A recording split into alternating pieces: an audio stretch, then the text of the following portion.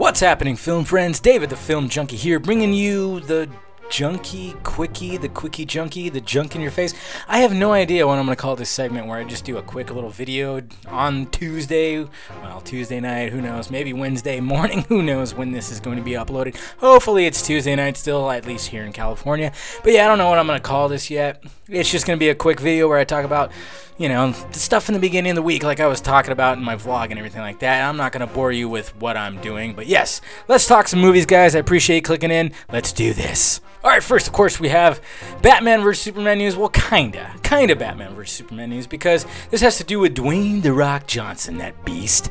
That's right. He actually, a new Hercules trailer landed today. I didn't write it up on the site. I meant to. Maybe I'll get to it tomorrow. It's pretty interesting stuff. You guys probably already saw it. A little weird when he yelled out, "I am Hercules," but I think I'll dig it. It looks a lot better than that Kellen Lutz movie, that's for fucking sure. Anyways, when it comes to Dwayne Johnson, there's been so many rumors and speculation of what the hell he's going to play in the DC world, because we know he's been meeting with DC and Warner Brothers, and everybody was speculating, oh, is he going to play the John Stewart Green Lantern? What's going on here? But I just, you know what, there's just, it didn't fit. It didn't fit. I mean, it kind of did, but he's just too big. He's too big to be that character. I don't know what it is. It's just, I just didn't like it. So, turns out he was at CinemaCon and he got interviewed, and basically what was going on here, the first question was asked was, let's address the green elephant in the room. Are you going to be the Green Lantern? He laughs and he says no, he's not going to, and he basically just says, when he sat down with DC, it's been years apparently, and they're just trying to find the right character.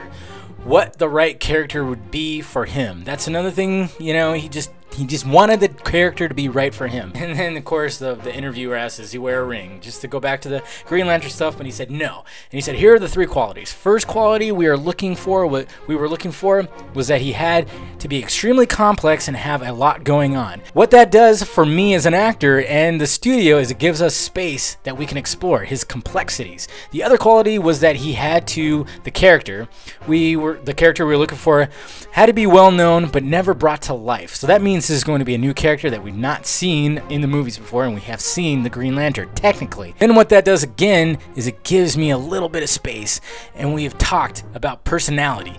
It just gives me a chance to put an imprint into his personality with a set of tools that I could bring to the table and put a very unique twist on his personality, but it will still pay homage to who he is. Third thing, and the most important, is he is a badass motherfucker, okay, on a Superman level of power, okay? Boom. It's gonna be Lobo, man. There's no doubt in my mind. You know, it's been rumored before, and Lobo is a big, huge, crazy villain, and I guarantee you this is who he's gonna play. This will be a stretch because he's gonna be all decked out in makeup. It's gonna be crazy. And yeah, there wasn't much else to talk about. He's totally denied the whole Green Lantern thing, which I totally agree. I don't think that's going to happen. There's a possibility he might show up maybe in a cameo or like a secret scene for Batman vs. Superman, but I'm thinking Justice League. He'll be one of the villains in the Justice League. That's gotta be it. And apparently he even hinted at maybe in Comic-Con in July you might hear more about it. I'm excited to see what he's going to play. I think it's going to be Lobo. Is it Lobos? I don't know. It's Lobos? No, I think it's just Lobo. I don't know. I'm not too familiar with the character, but as soon as I heard the rumors, I kind of checked up on him. I'm like, yeah, he fits the attributes, okay? He fits it. He fits the profile. So that's my guess. Let me know what you guys think. Then we move over to the Avengers world, and a slew of set pictures from the Italy set have surfaced, giving us, well, let's see, we got some Hawkeye, we got some Scarlet Witch. Oh, I'm telling you what, Elizabeth Olsen, she's a hottie, and she's looking pretty good in that stuff. But hey, we got something for the ladies. Mr. Aaron Taylor Johnson as Quicksilver. Look at that, flowing silvery hair and stuff. Man, there you go, kick-ass with silver hair. And then, look at this, we got some Ultron, possibly.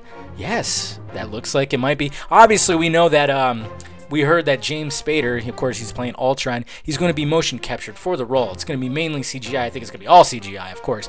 But, you know, for practical effects, sometimes you need a stand-in. This is probably some stunt dude just wearing just some armor they needed just to get some practical effects in there. And you know what? I'm getting pretty excited. Lots coming out of here. There's also video too. I'll have both the articles I have with all these photos and video down below, so check them out. Let me know what you think. Tell me how excited you are. reboots and remakes. Teenage Mutant Ninja Turtles. Hey, look at that! It's Megan Fox and Will Arnett. Yeah, that's apparently a shot from the teaser trailer for Teenage Mutant Ninja Turtles that debuted last night at CinemaCon. I am so jealous for anybody who is there right now or last night. Jesus Christ, man. I gotta go one of these years. Next year, for sure, guys. I'm going. But yeah, that is a screenshot of Megan Fox as April O'Neil. Obviously, you could tell because she's wearing a leather yellow jacket. That indicates that she's April O'Neil. She looks nothing like the character from the cartoon at all. It's pretty ridiculous. But hey, it's got Will Arnett in that little frame right there. So yeah, you gotta love it, Will Arnett. He's an awesome dude. He's funny as hell. So why not? I'm still trying to look for that. I'm trying to sniff out that frickin' teaser trailer. I'm surprised nobody has posted it yet, but I'm gonna find it, guys. As soon as I do, I'm going to post it. And then keeping on reboots, we finally have our answer of who the fuck Arnold Schwarzenegger is going to play, or what he's going to play in Terminator Genesis or Terminator the rebooted fucking, who knows what the hell it's going to be called. But he spoke with MTV News, and we already know that the movie is going to start filming next month, and yeah, April, yeah, next month. And there was that pressing question, like, what the hell? He's 66 years old. They're not. What is he going to play? And there was rumors that I kept hearing that he was going to play like the character that the T-800s were based off of. Then I come to find out tonight, like literally 26 minutes ago, that they actually had a deleted scene in Terminator 3 that showed this character who the T-800s were based off of, and it was called Sergeant Candy, and it's pretty hilarious. I'm not gonna lie. I have the article down below. You should watch the video. I have it attached to it. It's actually pretty hilarious, and you can see actually why they're not gonna go with this story idea, because they did it for comedic everything. You gotta watch it. It's pretty damn funny, but this is what Arnold had to say. Terminator deals a lot with time travel, so there will be a younger T-800, and then what the model does later on when he gets... Okay, that's getting too dumb. Okay, when he gets reprogrammed and who he gets a hold of, so it'll be all kinds of interesting twists in the movie, which I like that, because they're gonna kind of do what Star Trek did and everything like that. And it says the way the character is written, it's a machine underneath, it's this metal skeleton, but above that is human flesh, and the Terminator's flesh ages just like any human being's flesh. Maybe not as fast, but it definitely ages. There you go. Boom. Right there, guys. I just hit something on my desk. But yes, there we go. I mean, I guess that's the only way they can really pull this off, because if they do some kind of CGI thing like they did in Salvation, I thought that was actually cool. Probably one of my favorite parts of that movie. But I guess that works, you know. He's a machine underneath, but the skin is aged, so that's how they're going to do it. But obviously, they're still going to have some kind of young Arnold in there, CGI mock-up. I mean, it'll look a lot better, I think, you know, if they do like the Tron Legacy kind of type of thing. But yeah, so there you go, guys. That's our answer. An old Terminator. Like I actually said, Grandpa Terminator. And with saggy man boobs. It's going to be awesome. Well, alright, guys, that's all the movie news I wanted to talk to you about today. Make sure you hit that like, thumbs up button if you'd be so kind. Subscribe to my channel if you have not already. And also visit filmjunkie.com for your latest movie news, trailers, and everything. There's actually 2 big trailers that showed up this week or in the past couple days, which was X-Men, the new X-Men Days of Future Past trailer, and the Tom Cruise movie Edge of Tomorrow, which looks really good. I'm looking forward to that, especially with this trailer. They really go in depth with what the story is about, so I suggest checking it out. Well, alright, guys, I am David, the Film Junkie, and I brought you hopefully a quick video, but it's probably not, but it's a simple video. That's all that matters, right? Simplicity. Alright, guys, talk to you later.